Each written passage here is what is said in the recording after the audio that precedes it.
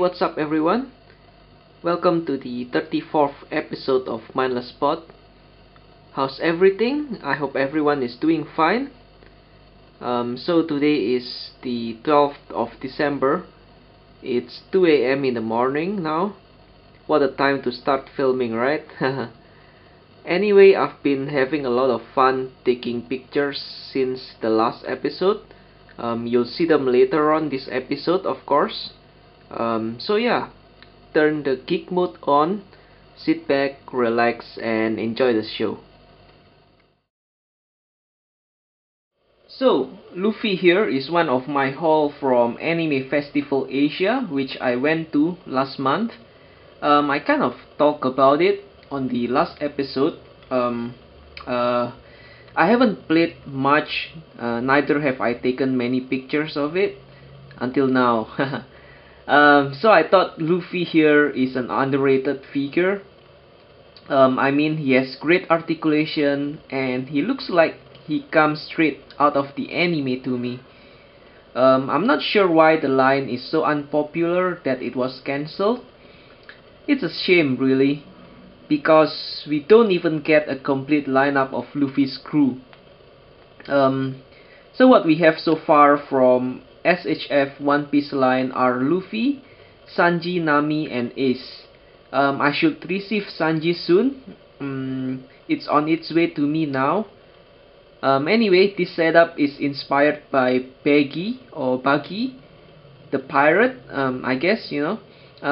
For those of you who are not familiar, well, Buggy is a clown pirate, so I thought, you know, we can pretend that these are his men damaging Luffy's straw hat.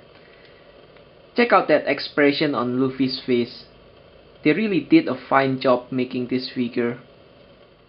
Just let me show you the packaging and the accessories for a second. As you can see, the packaging's a pretty standard SHF packaging. I really like the coloring on this one though. I think it kinda stands out if you put it among SHF boxes. Also, I think they put in a lot of effort with the pictures and the artwork at the back of the box. These pictures are better than the average SHF pictures to me, at least. Yeah, but before we move on to another segment, just let me highlight the fact that he comes with two heads. The one that I have on is for you to put the head on.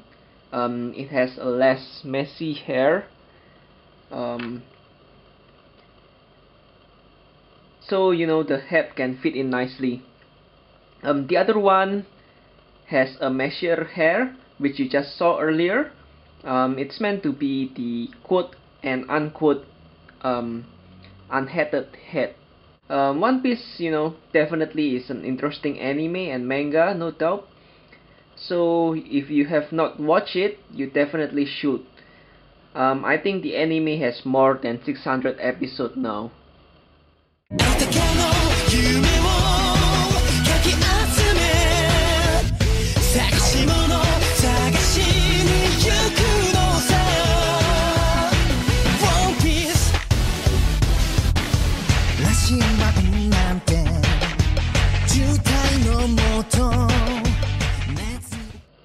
So I received this Z-Cross a few days back.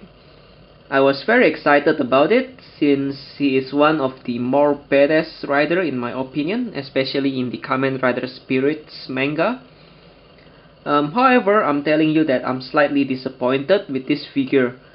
I'm not sure if the camera can pick it up, but paintwork on this figure is untidy. We have some rough surfaces on the chest and stomach area. Some paint bleedings too on certain parts like the side of the forearm. We have some on the stomach there. Not sure if the camera can pick it up, but they are there. You know, it's not something that I would expect from SH Figure Arts. On top of that, it's relatively hard to put on the back of his scarf, unlike Stronger. The neck joint actually, got separated too as I was playing with it earlier, and it seems when I turn too hard, the neck joint will certainly get separated. Nevertheless, as I said earlier, I'm only slightly disappointed because despite of its many flaws, this figure is very photogenic. It looks great on camera, at least to myself.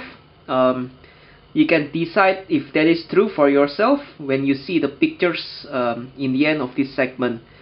But yeah, ultimately I buy figures to have them displayed and to take pictures of them. Fortunately for me, this guy looks great on camera, so it's not that bad after all.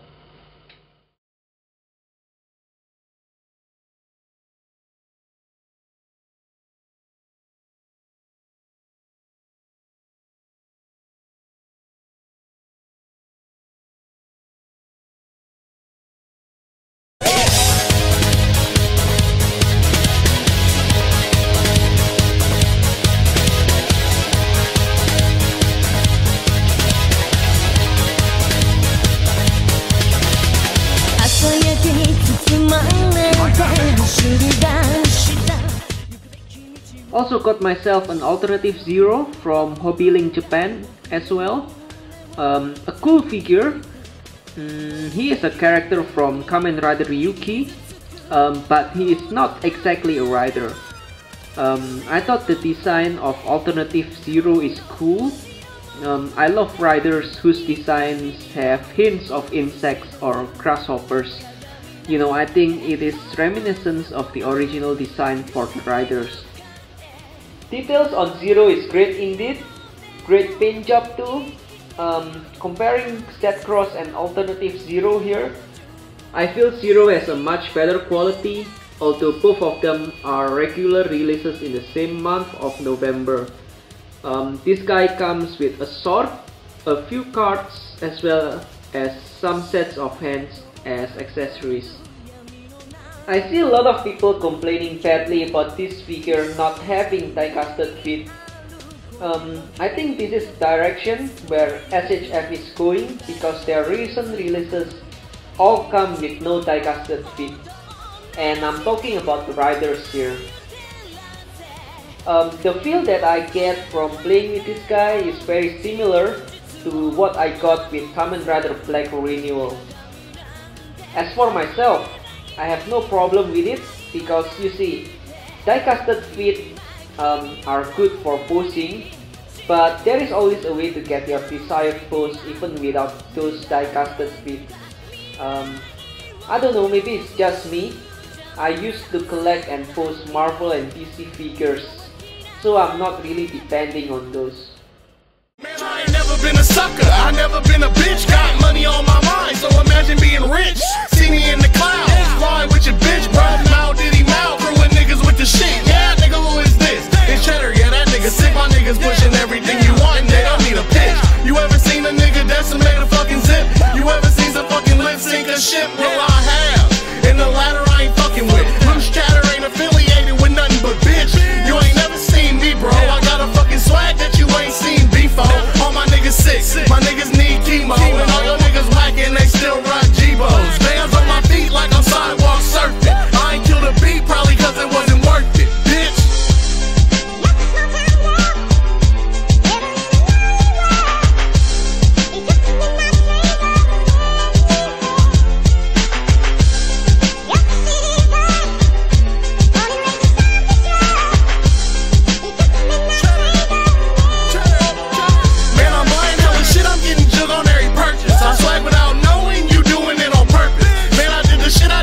I did the shit, and if you ask me what that mean, it probably mean everything that you didn't, bitch. And I'm going non-stop, always be flowing, hotter than the cauldron. Bars is the coldest.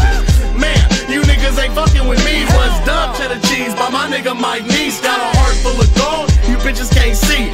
Got no soul, ain't no such thing. But that's me, and y'all do you. I got a plan to get in the game that's fall through proof. Man, y'all deuce. I'm heavy artillery, I'm running in the game like a motherfucking millipede. My feet is fucking killing me. As I was about to film this, I remembered a line from the X-Force comics. I believe it is Phantom X's narrative speech. and it goes roughly like this. Everyone has his or her own poison. It is the denial of this poison that leads to cancer. And you know what? It's official now. St. Cloth Myth EX line is one of my poison. I mean, damn, their figures are awesome indeed. So this is the newest addition to my St. Cloth Myth line collection. Here we have Sagittarius Gold Saint. This particular figure is interesting because you can use him as Seiya by putting Seiya's head on, which I did, or you can have him as Sagittarius Aiolos by putting Aiolos' head on, which is the main head actually. But I'm going to use this as Sagittarius Seiya, just because, although Aiolos is an important character throughout the series, we don't see him that much. Also, I've been watching a lot of Saint Seiya Omega lately, in which, Seiya has become the Sagittarius Saint. And I do have Koga from SH Figuarts. So I think it's a good idea to have them displayed together. You know what? I just learned yesterday that they are going to make a figure of Sagittarius Seiya himself, accurate to, how he looks in Saint Seiya Omega. This is not an anime or, manga accurate Sagittarius Seiya as to how he looks in Omega. But oh well, it's still a great figure. My only problem with this figure is the different gold colors on certain parts of the armor, which I'm sure you can see clearly throughout this segment. I'm not sure why Bandai has decided to give the different colors, or if it is a mistake during production in the factory. But with certain lighting technique, I was able to lessen the difference in color when I was taking photos of this figure, and you will see them later. So let's explore the packaging for a bit. So here is how the packaging originally looks.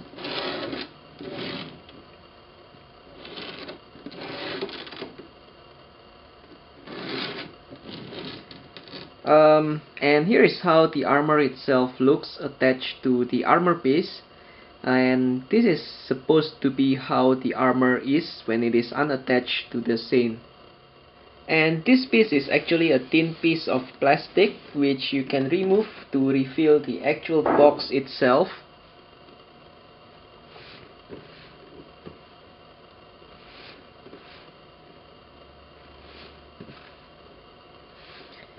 Very cool artwork. It is designed to look like the container of the gold cloth of Sagittarius. And now let's see what's in the box. So we have 3 blisters, and this is the first one, and it's where the figure and the majority of the armor parts used to be. As you can see, nothing much left here. So the second blister is where the base for the armor is. As you can see right there, we have the headpiece for the armor, but I prefer to display them without the headpieces or helmets in some cases. We have very cool bow and arrow in this blister as well, and of course we have Aiolos' head, which I showed earlier. Now on to the third blister. This is where the majority of the fun factor comes from.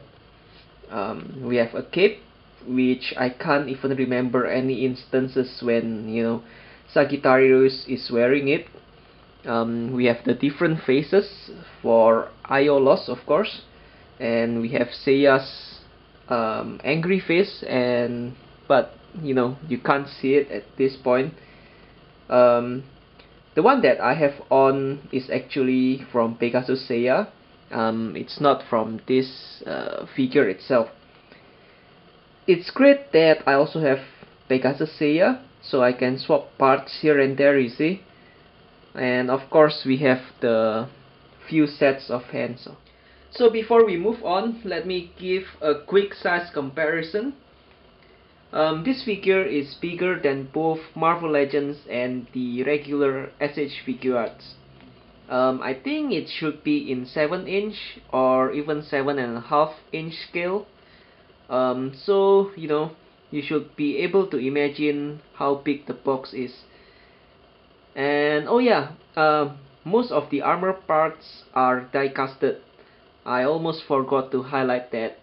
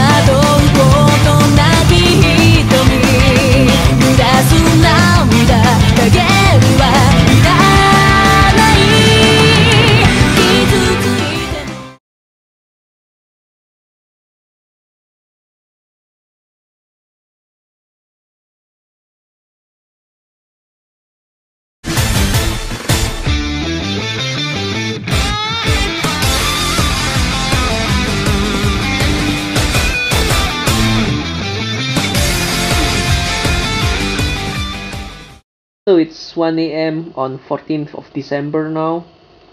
We are a little over a week away from Christmas, so I thought I'll take this opportunity to wish people in the community and well everyone who is watching this a very Merry Christmas. It's the holiday we've always been looking forward to every year, so have a great time with your loved ones. Be on the lookout for Santa coming through your chimney, or well, if you don't have a chimney, maybe he'll come through your window. Time totally flies by, doesn't it?